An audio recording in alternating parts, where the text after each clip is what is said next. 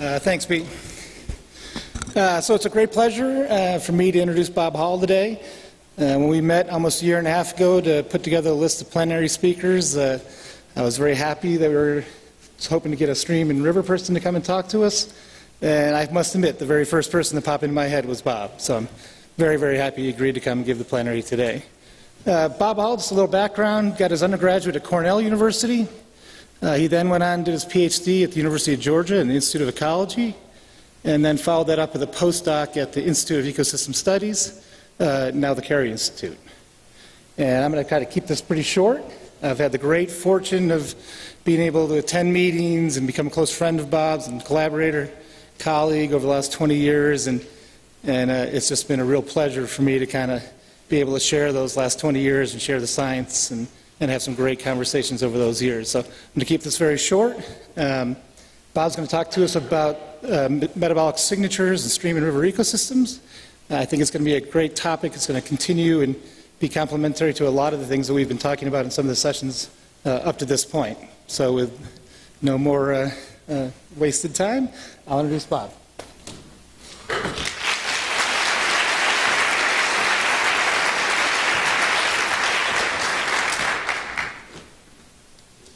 Thanks, Steve. Can everybody hear me on the microphone? All right.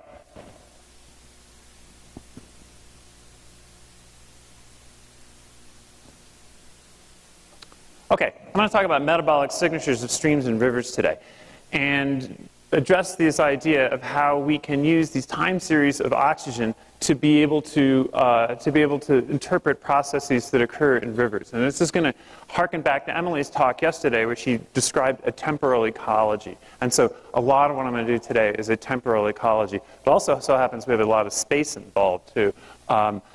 This site is right here. It's one of the most productive rivers I know. It's the Green River in Wyoming. This project is not just me, and so I've been working a lot with a bunch of other people to make this work happen. And when you see how much data we have, you'll understand why no one person could do it. And so this part of this work is a NSF macrosystems project, where some of the ideas I'm going to talk about came from in developing this work. We're just now starting to collect data for it. USGS Powell Center, which has synthesized a lot of data. The Klamath Basin work group, which I'll talk about a little bit later. Here's some folks from the Powell Center: Emily Bernhardt, who's the leading our macrosystems; Ted Stetz, who's leading the Powell Center project; Charles, who's a pretty good modeler; Jordan Weed, I have no idea where he is for this photo. He checked out. Emily Stanley is taking the picture. Allison Appling has done a lot of the computer work and the modeling that I'm going to talk about. It wouldn't happen without her. Laurel is a freelance postmaster student in my lab doing a lot of the research on the Klamath River. That's her right there in a very green. Maita Roita has probably the best data set for her colleagues have probably the best data set for metabolism on the planet right now. And then I'm sort of to the left of that arrow giving the talk. One thing, it's okay to tweet this, and the reason why is all the data are in the public domain, and all the code is online for you to go see. And we'll have more to say about that later. But everything here is open. No secrets. Okay. We're going to talk about ecosystem metabolism today, and this is going to be very much in line with a lot of stuff we've been hearing about over the past couple of days in some of the sessions I've been hanging out in. And so, what are we going to call? What do we define as this ecosystem metabolism? Gross primary production, the conversion, the reduction of CO2 into organic carbon by photoautotrophs. Ecosystem respiration, the mineralization of this organic carbon back to CO2, and this is what's happening underwater in streams and rivers. And this is this central process right here. And this central process drives a lot of things that we care about. And so this morning we heard a whole lot from John Cole about the CO2 exchange from the atmosphere. A lot of the CO2 that is supersaturating in lakes and streams, some of it anyway, is coming from metabolism within that ecosystem. So this is a flux we care about. Another flux we care about is this organic sea ends up becoming food for animals, heterotrophic microbes. We care about this stuff. What is the basis of production in streams and rivers and lakes? And then streams and rivers process a lot of carbon from the watershed. And so there's allogenous inputs that converts to this organic sea pool and may then be respired to CO2 into the atmosphere. Or it can be stored and or exported. Heard a talk this morning on storage of organic carbon. So all of these things are part of ecosystem metabolism. All right. So how do we measure this at the ecosystem level? And so there's lots of ways to do these in small chambers. The way we've been doing it is by measuring it at the reach scale. And essentially what we're doing is we measure oxygen. We measure oxygen concentrations. And so this direction would be photosynthesis, creating oxygen. This direction is respiration. And then we have a gas exchange with the atmosphere. And we measure this oxygen through a diel cycle. We assume, for the purposes of converting this to carbon, which I'm not going to do too much of today, we can assume a one-to-one carbon to oxygen relationship that we saw a talk today that shows that that's not always the case. And then also, if you saw Aaron's talk this morning, the whole carbon to oxygen thing is way more complicated than I'm willing to admit. So with that caveat, we're just going to stick with oxygen. This is an old technique. This method was invented by two guys, Sargent and Austin, essentially in the mid-40s. They figured out how to measure the change in oxygen across a coral reef and convert that to metabolism. The Odom brothers, not being stupid, took this method from them with appropriate, with an appropriate complement here, ingenious flow rate method. And I'm gonna say ingenious is an understatement. And they used this to calculate metabolism in Inuit Atoll. And then later, 60 years ago, just in April, Tom Odom adapted this marine method for fresh water. So this is an old technique. So conceptually, we're not doing much new here. What's new is that we have faster computers and better sensors, and it's going to allow us to do things that Odom could not have thought about. All right, and this method is applied in a lot of different habitats. So today I'm going to talk about streams and rivers because that's what I do. There's a lot of work in estuaries, lakes. This is a cool study showing the spatial patterning of metabolism in lakes. And then possibly the coolest paper I've read in a year is this one, where they're getting oxygen data off a glider in the Pacific Gyre, and they're able to look at sub-percent diel variations and calculate metabolism, if you will, of the blue water ocean. This paper is completely nuts. Okay, and so in streams we've done this a lot, and so here's a compilation of data. And these are mostly single-day estimates where you go out and we measure metabolism on any one day. And we get lots and lots of variability in the data. And what I've got plotted here is I've got primary production on the x-axis, log scale ecosystem respiration on the y-axis, and each of these is a measurement. We see a big diversion from this one-to-one line here because the classic story is that streams are heterotrophic, and we see this in these data. Not too many on this side of the line, which are autotrophic on that day that they were measured. That's the key thing. And so we see this big range of variability.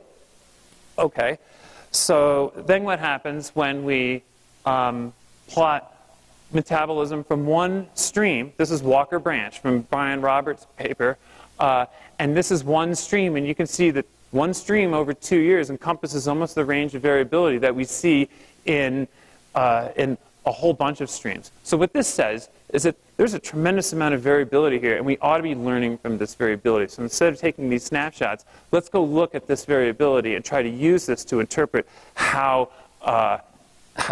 streams interpret causes of variation in stream metabolism. All right.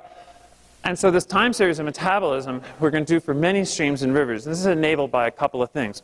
One is we have lots of oxygen data. So instead of staying up all night doing, as Aaron alluded to earlier, instead of staying up all night collecting data and doing Winklers on them to calculate metabolism, which is what Odom did, Now we have sensors, and these things are everywhere. Water management agencies are collecting these oxygen data, and they're collecting them for water quality purposes. And these data are, and if they're collected through a diel cycle, we can calculate metabolism on it.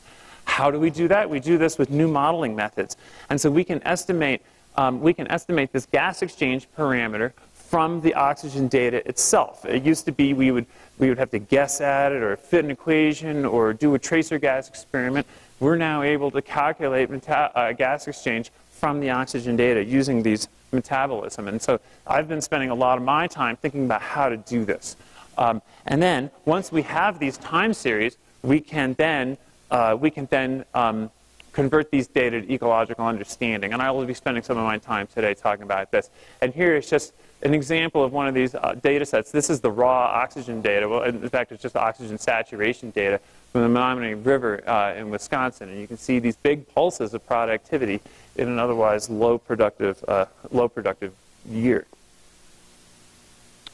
There are lots of these data out there. And so as part of the Powell Center, we have collated, this is mostly Jordan Reed and Allison Appling who have done this, have collated all of these data from various sites, various rivers, and we have about 300 sites, 350,000 days, give or take a few 100,000 of oxygen metabolism that we can calculate.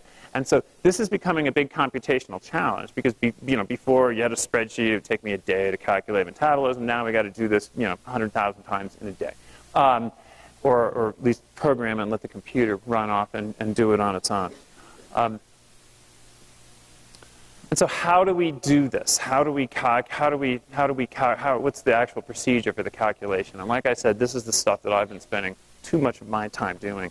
And essentially what we're doing is we're going to make models of oxygen. And so we're going to say that the oxygen at time t is what it was, say, 10 minutes ago, times a productivity term right here. So here's primary productivity. And then normalized to the amount of light. So this is a linear light function model. We borrowed this from Van de Bogart, 2007. And this is just one possible model. And then ecosystem respiration. And then this gas exchange term multiplied by the DO deficit. And we'll solve this model for, at the very least, primary productivity and ecosystem respiration, and maybe also gas exchange if we don't have any information on gas exchange from, say, a tracer gas. So like I said, this is one model. There's plenty of other ones that we could use. And then how do we estimate these parameters? And so an easy way is just sort of a nonlinear minimization scheme. Take the oxygen data, fit them to a model, and we'll get parameters. That's great, except we don't really, it's hard to get the uncertainty on those parameters, and then you run into dangers of over-identified models. And so in some cases, ecosystem respiration and K can covary perfectly so that you really don't have any information on either of those two parameters when you solve them.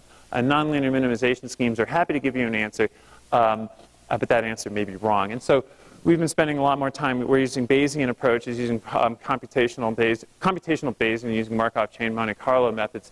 And this allows us to get, the solution method allows us to get the uncertainty on the parameters. And we can also use prior information so that if you do have a gas exchange, you can use that as a prior in the model if you did measure it.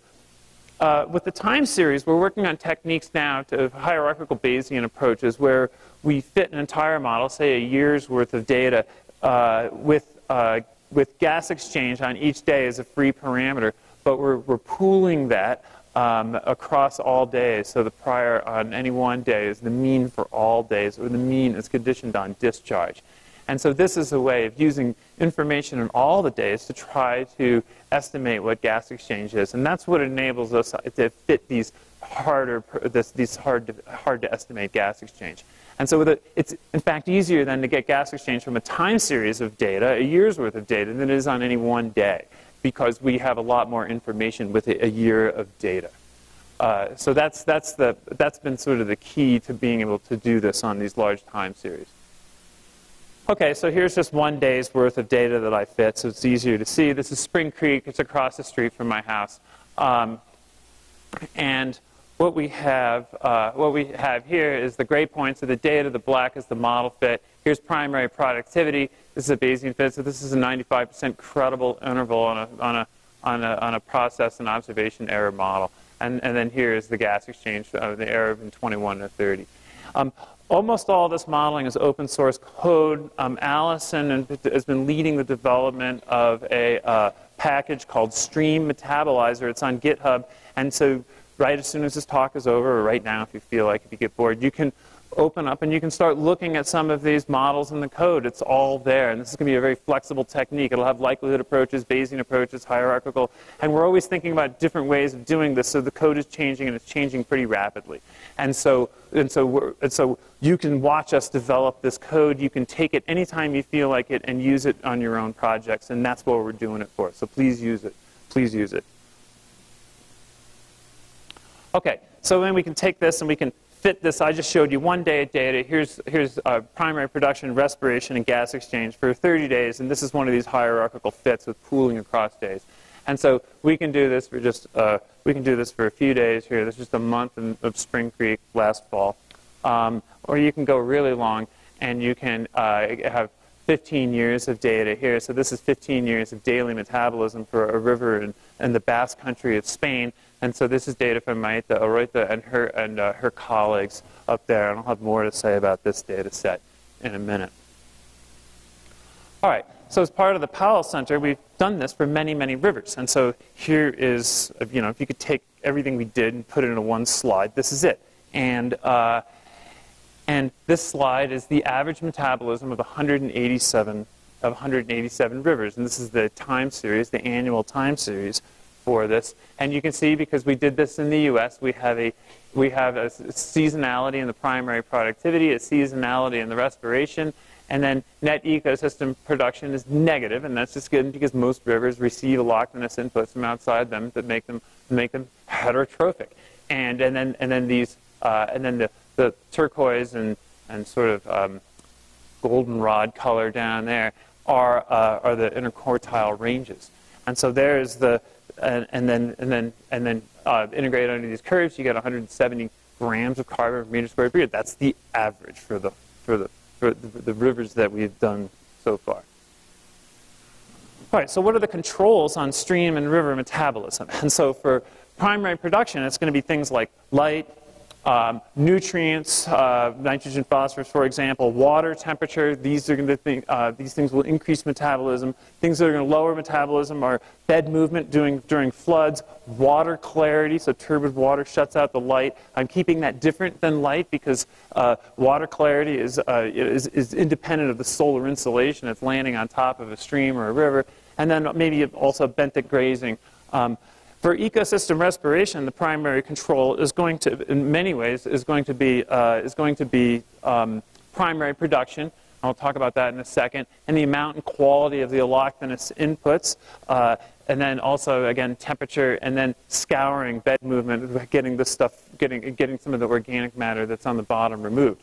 Now, these physical factors vary in time. These controls vary in time. And they vary at different time scales, ranging from short time scales to long time scales. And we argue we can use these variation in time to deduce their cause, how that they affect variation in primary production and respiration in a stream. And so that's what we're going to spend some time talking about. All right, so thinking again, sort of hypothetically, we can have a stream here. And so here's time, a year's worth of time. And then here's, say, metabolism, GPP, gross primary productivity. And so light and nutrients will set the potential primary production. High nutrient stream might be up here, and then we have this curve because the light is varying through the time because we're in the northern hemisphere. And so this sets the potential primary production. So in the absence of any disturbances, that's what primary production is going to be. But then disturbance and water clarity, these changes are going to set the actual, and they're always going to be less than the potential. And they're going to go down, they're going to bounce down, and then bounce back up again at some response rate. And so that's going to be what drives a lot of the dynamics in these metabolic signatures. All right, so here's some scenarios then that we could think of. And so we'll start here in the upper right-hand corner. So here's solar insolation. This is the amount of light hitting a river, let's say. And then here is flood frequency is just one measure of disturbance. So here we have a stream that never floods that is wide open. So here's this.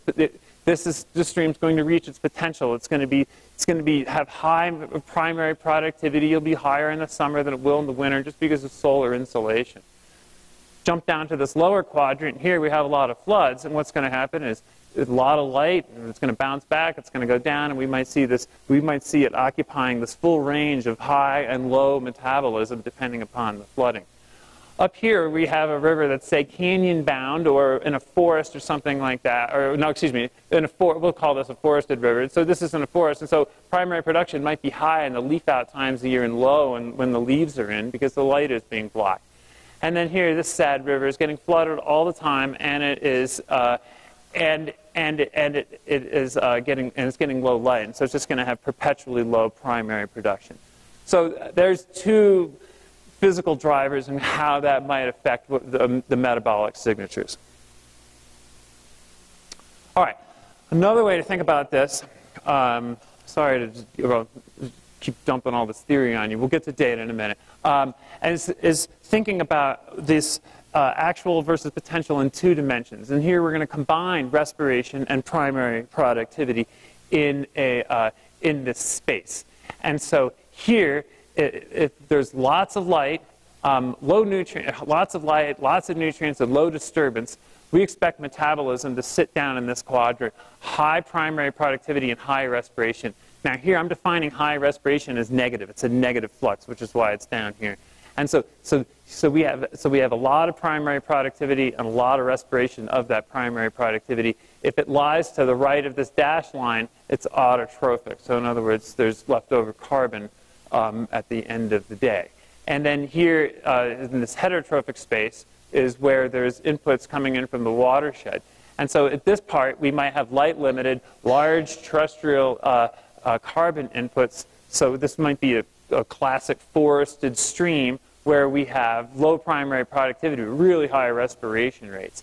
Now, what happens is add in disturbance, say flood disturbance, or low light, and we're going to push towards the origin here. And so where there's very low primary productivity or very low respiration, could be really low light or flood disturbed. And so we have this space that we expect to see where metabolism sits. Where we can't find metabolism is way up here, high gross primary productivity with low respiration, because algae have to breathe too. And so we expect to see high rates of respiration when there's high rates of primary productivity. They can certainly lie to the right of this autotrophic, this one-to-one line here. But we expect to see a fair bit of respiration up there. Okay, so this is what it might look like. This is what it might look like this is one data set. This is the North Canadian River in Oklahoma from the Powell Center. And this is just a year's worth of data. Here's primary productivity, respiration. We see this one-to-one line, so the stream is autotrophic most of the time. This blue line is the 90% quantile regression of these data. And Jake Bollier and I argue that the slope of this line represents the amount of production that is consumed on any day by respiration. And so this would be respiration of the autotrophs and then the closely associated heterotrophs. And in this case, it's around about 0.5. The slope is around minus 0.5, suggesting about 50% of the carbon is getting burned on any one day. All right, so here's for a few more rivers. And so we have a Portland urban stream, a dark urban stream. These probably getting a fair amount of flow disturbance. So we see most of the points clustered around the origin. We can see high respiration, but we don't see a lot of primary productivity. Here's a Midwest river, a lot of primary productivity. A lot of the times the river is autochthonous. And then a lot of clustering here during the darker times of year. There's the slopes of the quantile, about 40%, 30%, 50%. I don't know what's going on here. And then also in this Alabama stream in Texas and this Texas river. So we're seeing that these streams can occupy a pretty broad space in respiration and in primary production, with these excursions to these really productive times a year, but a lot of clustering near the origin of unproductive times. All right, so here's 15 years of data from this river in the Basque Country in Spain, and the same plot, but now we have a time series of it. And so going from 1997 to more recently, and you see how the points are heading towards the origin as we go through time. Well, it turns out they built a sewage treatment plant right here, and that really lowered respiration in the river. So we see this less respiration, lower rates of primary production. And so this is, I think, a dramatic view of how river management can alter metabolism in a river. So we end up with primary production and respiration patterns like this, and now we have them all clustered up here in the corner. All right, so how do we consider the dynamics? So far I'm just sort of showing you these maps of production and respiration as a way to think about carbon cycling. But now I want to go into the dynamics of what's going on in these rivers. I'm going to give you a couple of examples of this. We're starting to do some work on this. And the first case study I'm going to give you is in the Colorado River Grand Canyon. And so the Colorado River has these big high turbidity episodes here. So this is an example of a flash flood coming in, pouring in all this mud into an otherwise clear river. And this really, really drives dynamics in this river. And so here is an example of variability through time in primary productivity. And so here's primary productivity, here's turbidity here. So these are very high turbidity, low water quality. And then I took the artistic liberty of drawing the potential GPP on top there to give you an idea of what we think is happening. And so primary productivity would be this high, but it's not because of the turbidity, the turbidity in this river. And so, okay, that's a lovely story. Is it true? And so we tested this by using a semi-mechanistic time series model. And so I worked with Charles Ukulik, who is a pretty bright statistician who helped to develop this model.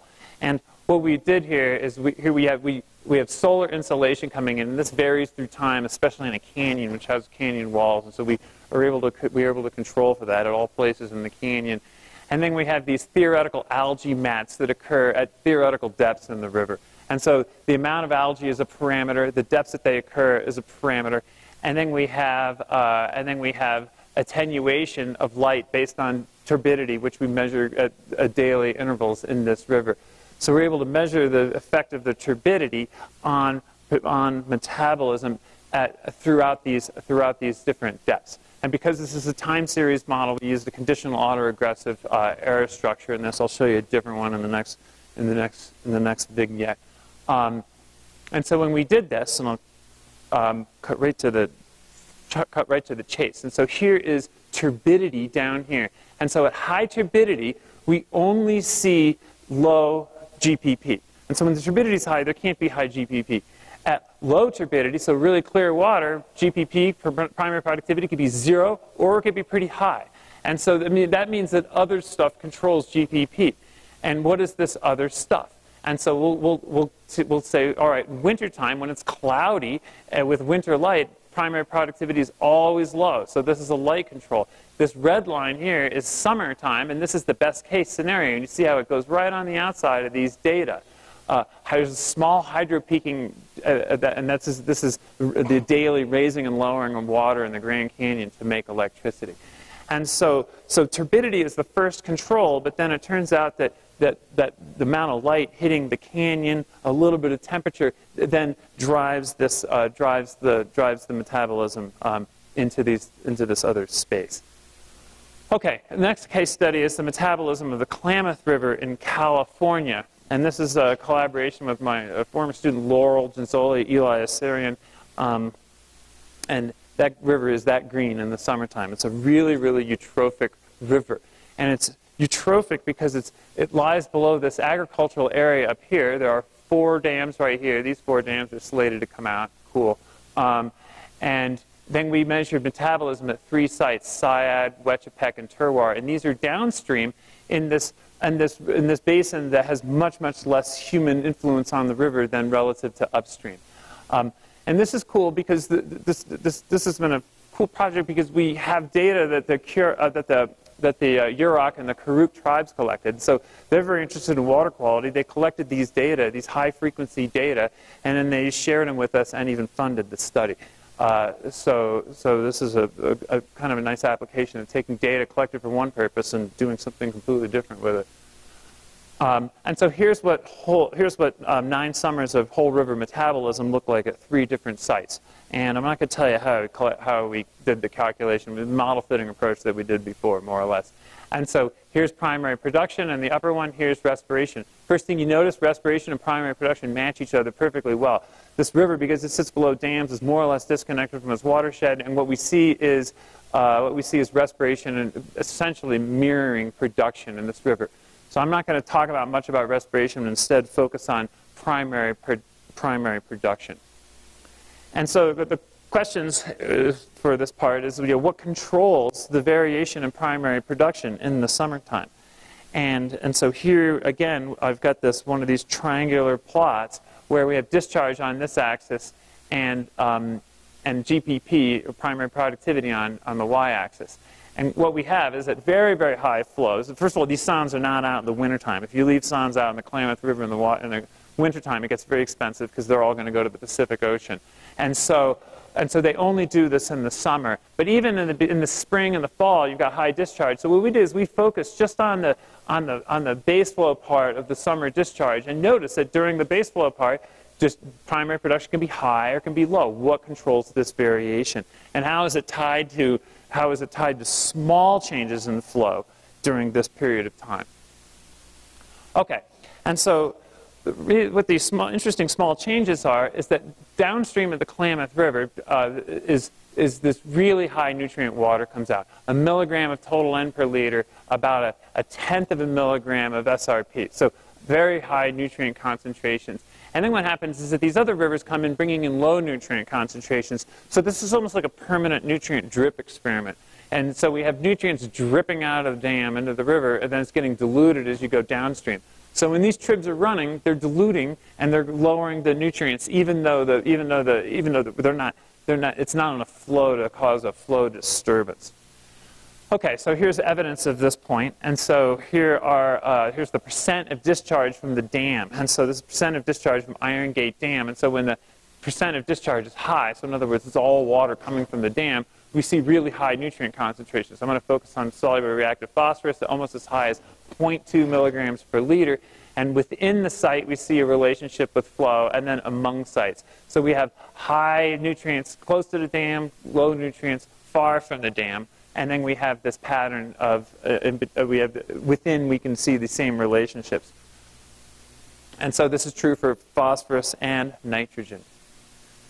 And so take a look at the annual. So these are the annual averages for the summer, the 3 months in summer, July, August, and September. And so here's the mean summer base flow. Here's gross primary productivity. And for the downstream sites, Terroir and Wetchepec, we see these relationships where when the flow is high, productivity is low. This flow is not high enough. It's not like this water is turbid or it's stripping algae. It's diluting and giving low nutrient concentrations. 2015 is a weird year, and so if you all remember, this is a huge drought year in California, and then we started seeing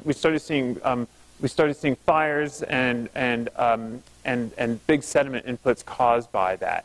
And then this close site here, we seem to see productivity just sort of heading south right here, and we really have no idea what's going on. And I'll make that point more clearly later about how little idea we have what's going on.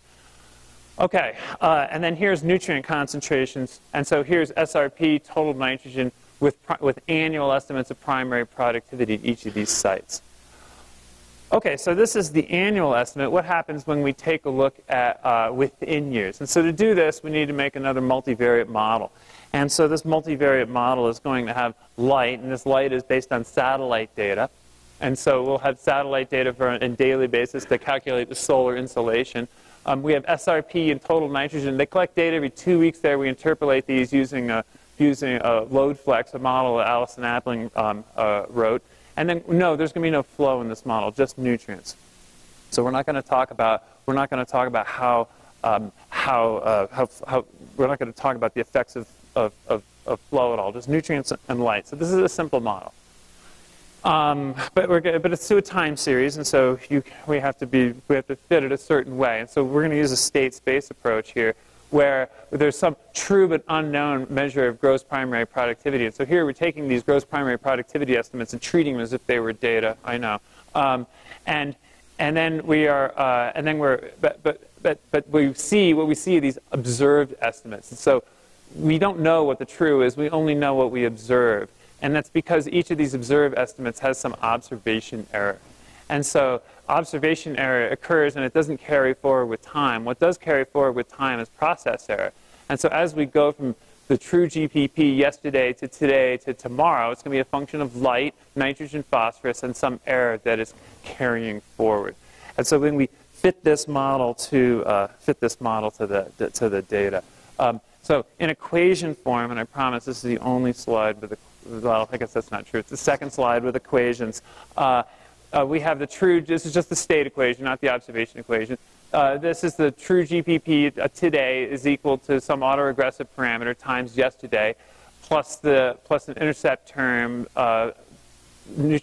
phosphorus, light, total nitrogen, and here's process error. And from this, we can calculate the expected value of GPP.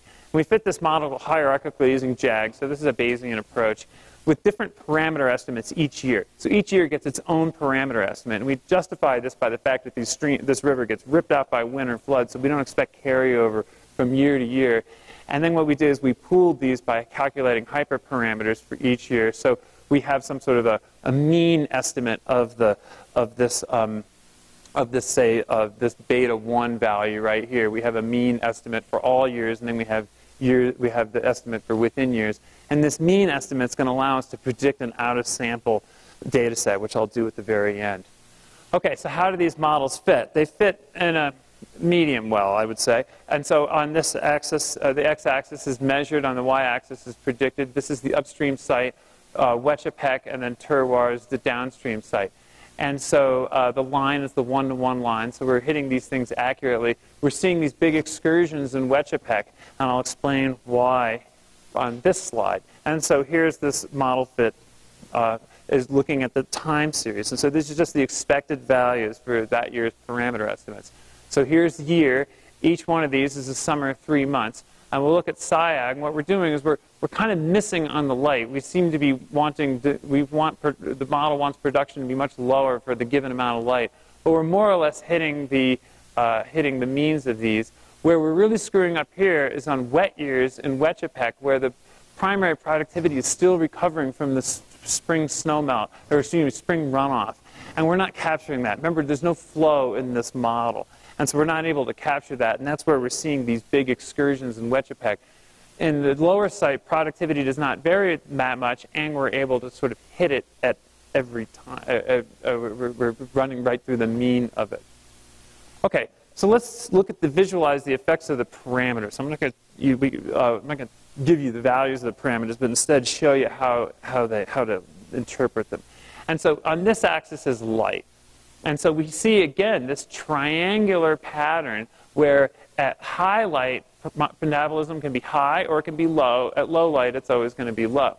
And the variance in this is due to nutrients. And so this dark blue line is the nitrogen and the phosphorus effect. Is nitrogen and phosphorus when these things are high. And this line right here is when both are low. And so when nutrients are low, we have low primary productivity, irregardless of what the light is.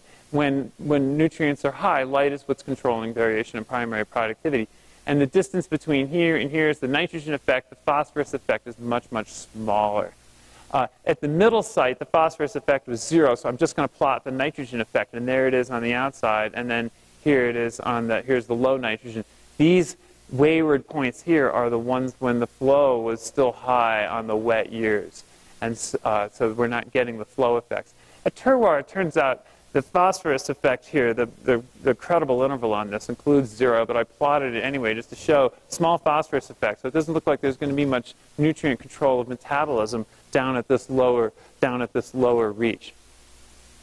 Okay, so when you want to get brave, what you do is you collect new data sets and see whether or not your model fits those new data. And so here are data from 2015. We did not use these data to fit the model. So this is an out-of-sample prediction. And And if you're going to predict, you got to be ready to be wrong. And so here we are, wrong in SIAD. And the metabolism is much lower than we would predict with this very simple model that just has light and nutrients in it. I don't know why. It could be some sort of endogenous processes going on in this that we are not able to explain with this essentially minimal model.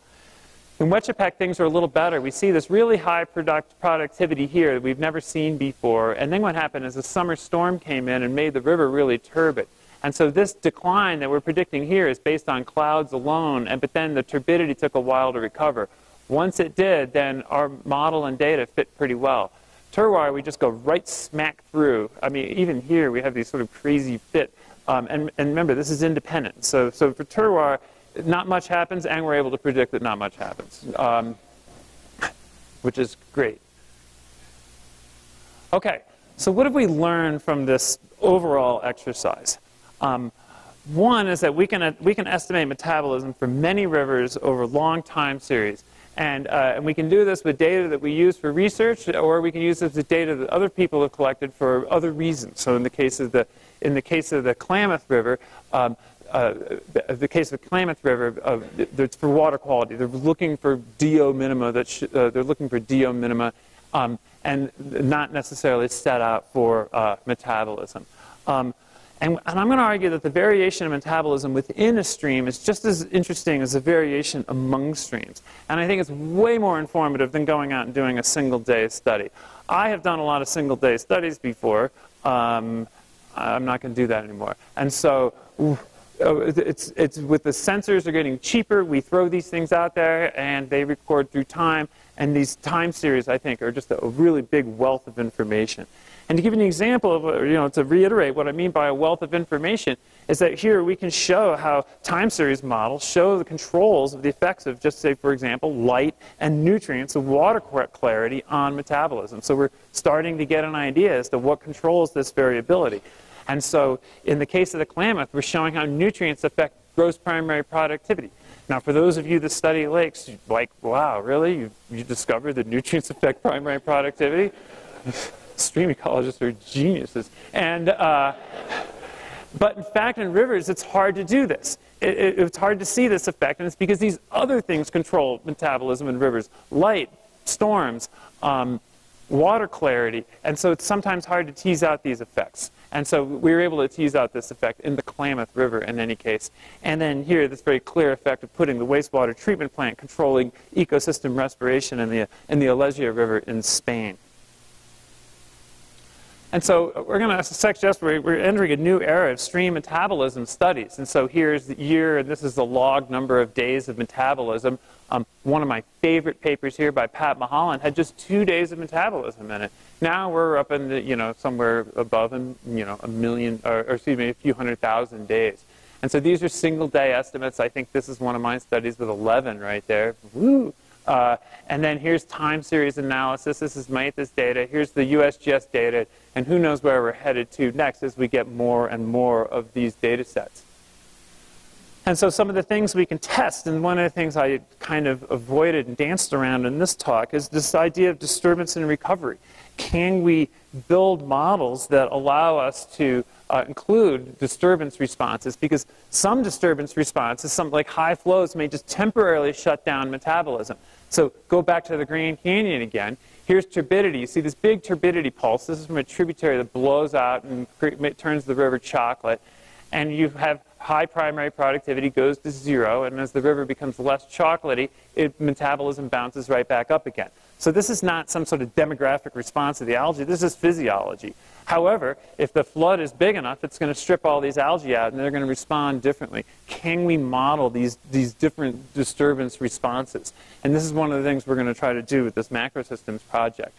But the beauty of it is hey, we've got 100, 200 rivers. We've got these long time series. It's sort of like having a Hubbard Brook, where you test these ideas of disturbance and recovery. Emily mentioned this yesterday. If you want to do disturbance and recovery, do it in a stream. They disturb all the time. They recover. We have a way to do this hundreds and thousands of times and test this effect. Or we will be able to once we figure out how to do this modeling. And then I'll end on this. This seems to be a big theme of the meeting so far, and this is the metabolism of U.S. rivers and or carbon budget for U.S. rivers. This is from Buttman and Al's recent paper. So this is the inputs, the outputs, and then here we're putting respiration in, and this respiration is one of these first estimates that we got from the Powell Center project. Here's primary productivity. This big arrow is the CO2 flux. This little arrow here is the amount coming out from respiration. And this mirrors what Aaron Hotchkiss found, where the respiration is a somewhat small fraction of total CO2 efflux. But, you know, this stuff right here is dynamic. And so this is changing, and it's changing across space, and it's changing through time. And so how do these changes, how do these fine-scale changes drive changes in the CO2 efflux from these rivers? And so this is another thing we hope to get at with this work. All right, it's beer time, I think. So that's all I have.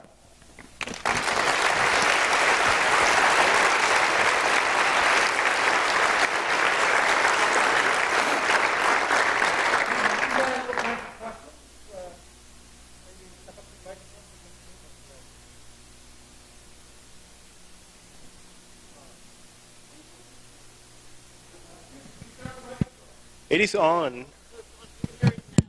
Okay, good. So it was on all the time. Thank you for this presentation. I really agree that, you know, we have to shift from growing from single-day experiments into sensors.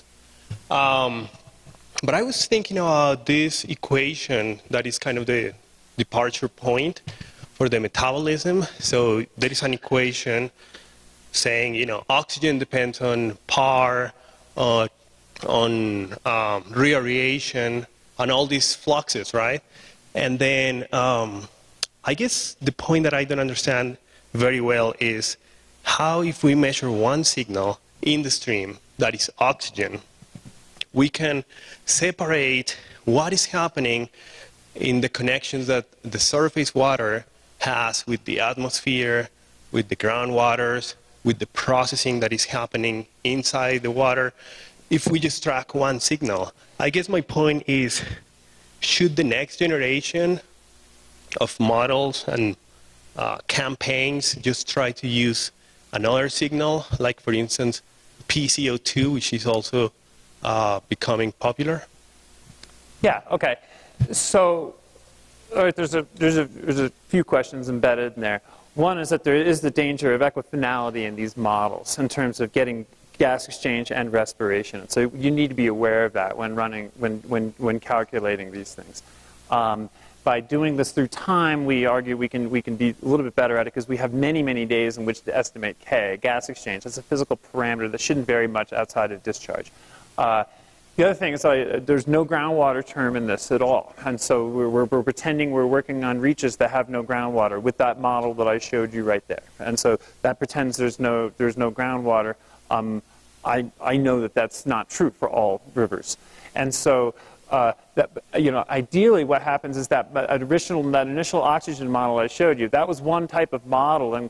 And you, me, and everyone else is free to think of other ways of doing it. And the package that we have now has already got several formulations of this model in it. So the short answer to your question is yes, we should be thinking about what the new models look like, always being aware of whether or not we can parameterize them.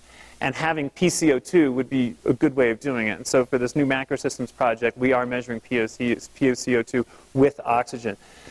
Earlier today, you saw Erin give her talk. She used another proxy, a data set, and that would be O18. So we could do that. A little tougher to get long time series of O18 without getting really big bags under your eyes, because you got to collect them by staying up all night.